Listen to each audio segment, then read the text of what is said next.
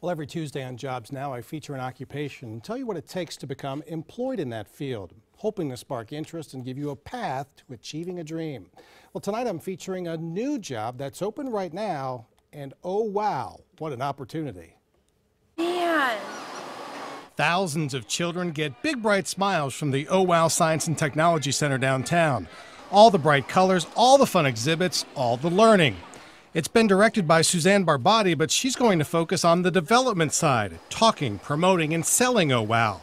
So the Children's Museum is going to start a brand new position and hire a director of operations. High energy, somebody who can go up and down these steps 16 times a day, right? Somebody who engenders confidence and who can motivate the team to go above and beyond. Oh Wow has had amazing success since opening downtown in 2011. Thousands of students and explorers find fun activities every day, every week, every year.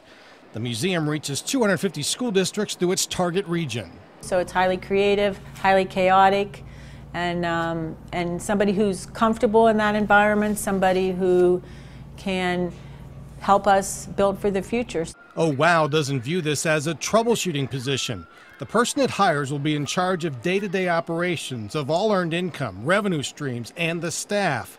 While it would prefer to find someone who has worked in the museum industry, it's still an open opportunity to begin a journey just like the kids take there.